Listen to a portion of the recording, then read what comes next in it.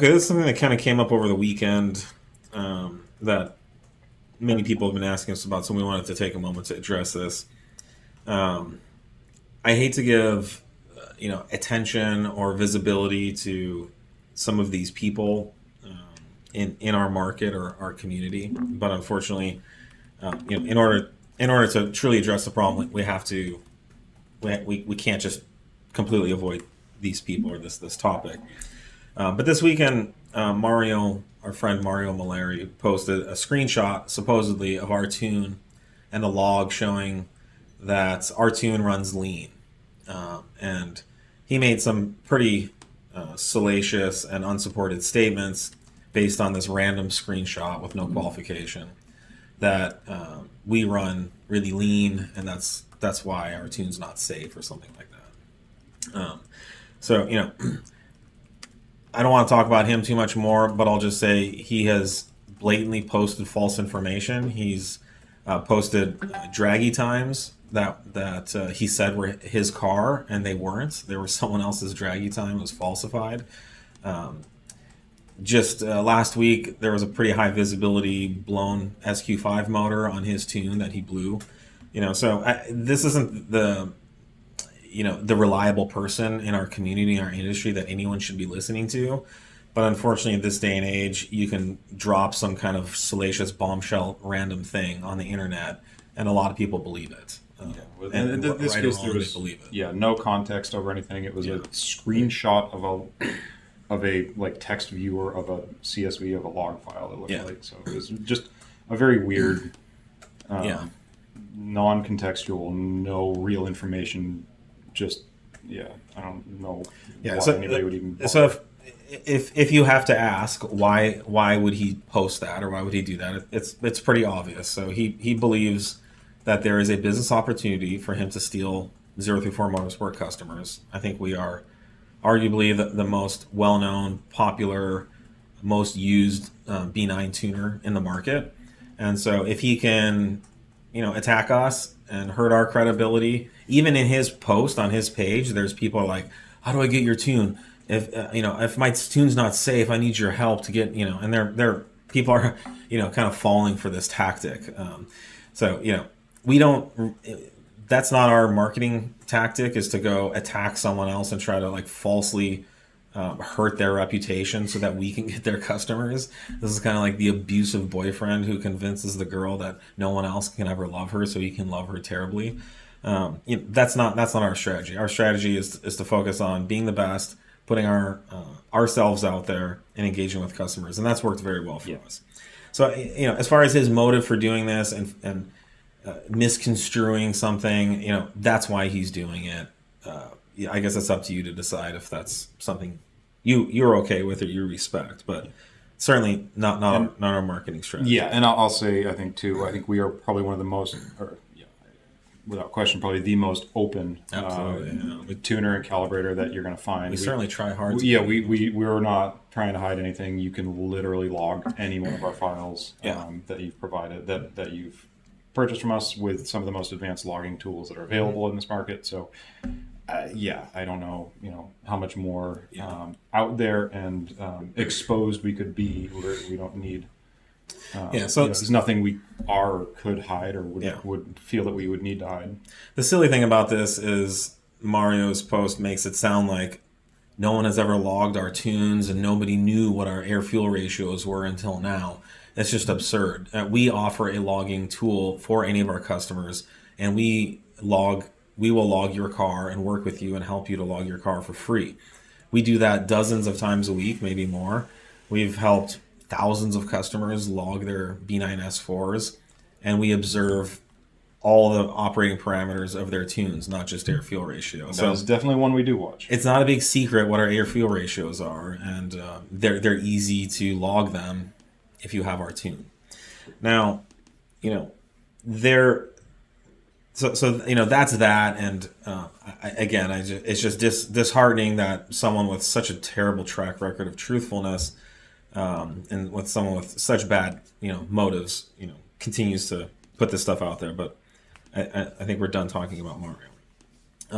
I will I will address something, since we are being open and honest and direct about this, is that the state that we are at, the period that we're at with B9S4 tuning, especially with stage 3, this is stage 3 tunes.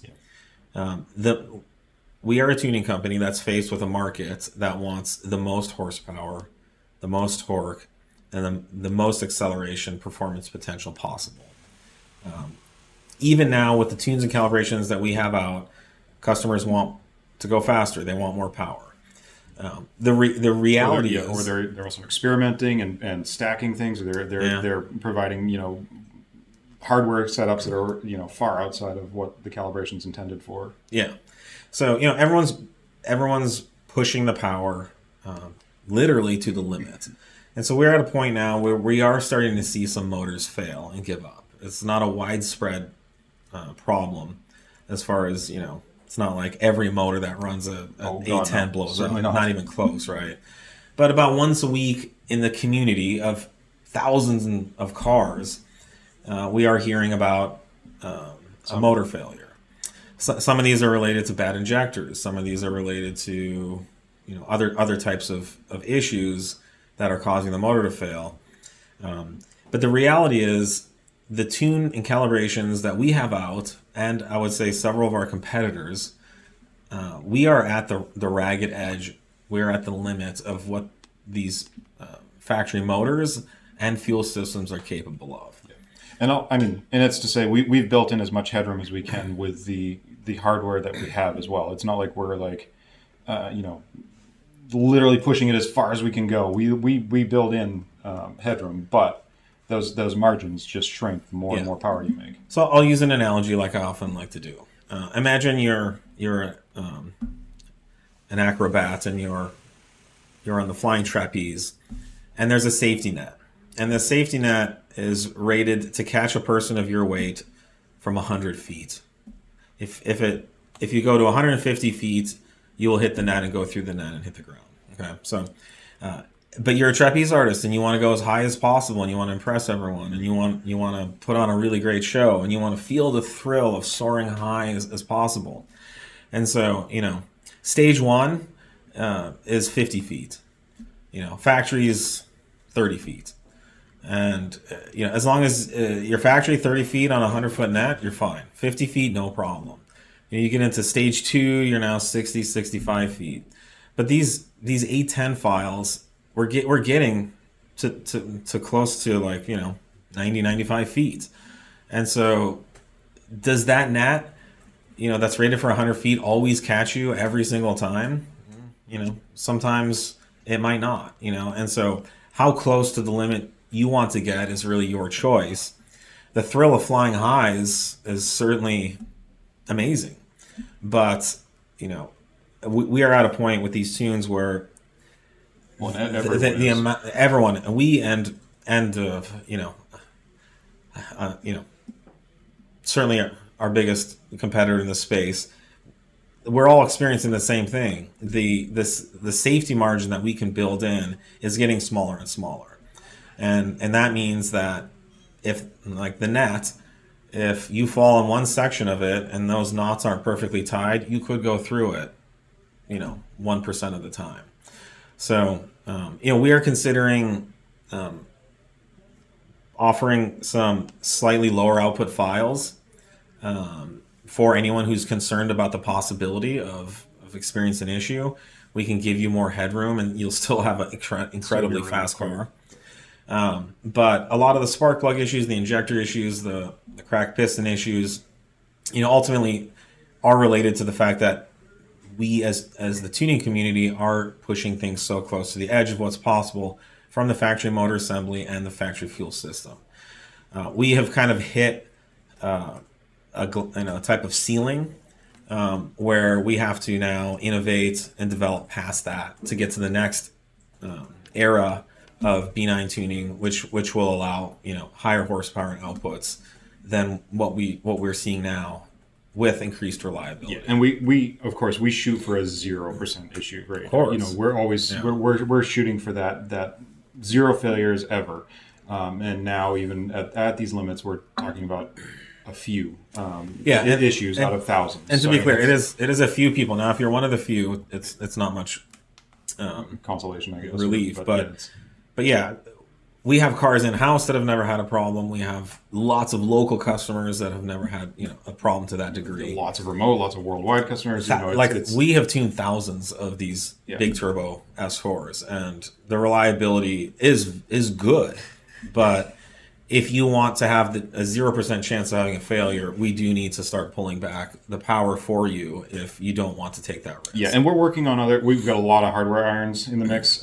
We have more components coming that are going to give us the margins, and then some that we want to always have under the hood. So there's more coming, but if we can provide larger margins where we are now. And to be clear, this is not a 034 problem. I mean, the fuel system on this car is not a 034 fuel system. The factory motor is not a 034 motor. These are parts that came from Audi. So our calibration and anyone's calibration that's producing similar horsepower and torque figures is going to have these same issues. There's no magic pill here. There's not some missing sauce that's just waiting there. And it's of course we're also trying to deal with literally anything in the wild that we have no control over. However these cars are built, how much fuel's in the tank. When people are doing all these polls, we obviously try and build in all these safeties, or we build in as many safeties and lean on all the factory safeties as much as possible. But it's out in a world where we have zero control over the environment, the operating conditions, the health, the maintenance, the fuel quality. It's who knows what mixtures people are running all the time. It's a tough thing to try and completely fail safe. Yeah, no, there's never a perfectly safe. Even factory motors have issues, like we always talk about. It won't come as much surprise that there's probably no other tuning company that's talking about this. So again, we're very open, we're very direct, we're honest, and we're coming out and saying that this is an issue. If there are other tuning companies who aren't admitting this, then they're not being very genuine or very transparent. Now, to be fair, this is a point that every tuning application gets to. You hear a lot about how much power BMWs make, or GTRs, or Supras. In the 270 era, we experienced this, where the tuning industry got things to a certain point, and then the factory motor, the factory turbos, the factory fuel systems needed to be upgraded and improved. This is something that's been going on in since FSI motors hit Volkswagens, in the Mark V era. So what's happening is supposed to be happening. It's cool. I'm excited that as an engineering company, we are now talking about how to make the motor stronger. We're talking about how to add more fuel to the fuel system. We're talking about cars that will be 1,000 wheel horsepower reliable. That's what's coming. But the journey sometimes has some bumps in the road. So if you want to wait out the process, we can provide lower output files that will ensure that you don't. It's going to give you more headroom. To give you more headroom. We can never prevent anything from happening, but we can put in more headroom. Just like my trapeze analogy, 95 feet's really cool, but you can still have a lot of fun at 85 feet, and you'll be that much safer, God forbid, if you fall and hit the net. And so that's what we want. We don't want anyone to have that type of issue. Now there are some of you out there that are like, it's worth it. If I blow up a motor, I'll pick up a used one for $5,000. I'll swap it out myself with some buddies in the driveway, and I'll be back up and running. And that's great. We're happy to support you too. But in the rare chance that you do have an issue, for some of you it's more devastating. And if that's the case, we'd like to make sure that you guys have a safe option as well by giving you more headroom. And it's again, to reiterate too, this is if you are shooting for a power number, it's going to be across the board. There's just or all of the tunes out there, there's not going to be one that's going to be able to build in more headroom than what we've got on our files for a given amount of power. It takes X amount of fuel to make Y horsepower. There's physics. It's based by thermodynamics and physics.